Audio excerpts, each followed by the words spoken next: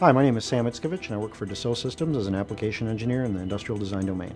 Today I want to talk to you about a new product called CATIA Live Rendering running on Dassault certified NVIDIA Maximus class workstation.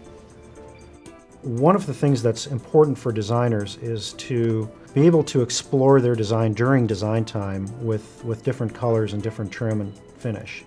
So what I'm going to do is I'm going to quickly turn off my rendering engine real quick here and just modify the color. Here I'm going to set kind of this mustard color and I'm going to re-render, and so you can see how quickly I get an idea of what that change is going to do.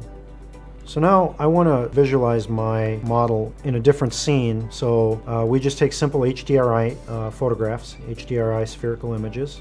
We can set that as our rendering environment, and any hotspot in that image becomes the light source. So here I've got more of a studio environment that we're going to render our model in. So traditionally this kind of rendering would have taken hours or even days for a complex product like this, and in order to see it in such high fidelity you would have either had to do a very long rendering or actually create a physical prototype. Today, because we have the Maximus technology and the live rendering technology on top of that, you can see that we can get a very high fidelity image within seconds.